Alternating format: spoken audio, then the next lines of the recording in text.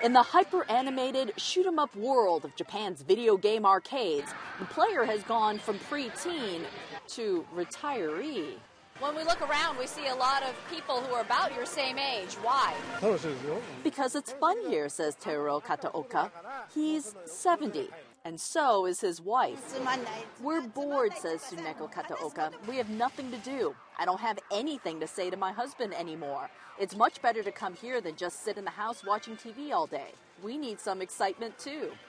So many gray-haired gamers gather here that this arcade has morphed into an unofficial senior center. You guys met here?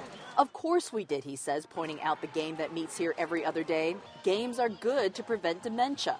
A clear trend spotted by the corporation that owns this arcade, now pushing senior days, building more pinball, coin-generated games, and marketing easy-to-use point cards. Are you purposely making this more analog to meet the needs of an older population?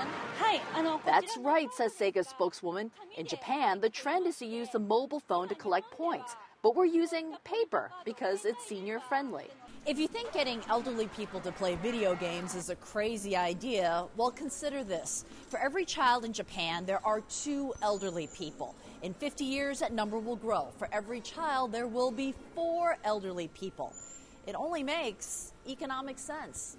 Japan is aging faster than anywhere on the planet, with a birth rate at historic lows.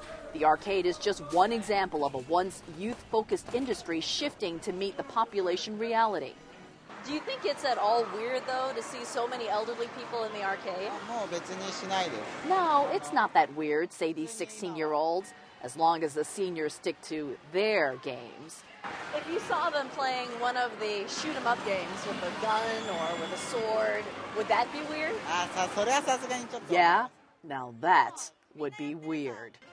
But no telling, says the video game industry, what the future of this graying nation holds. Kyung-Won, CNN, Tokyo.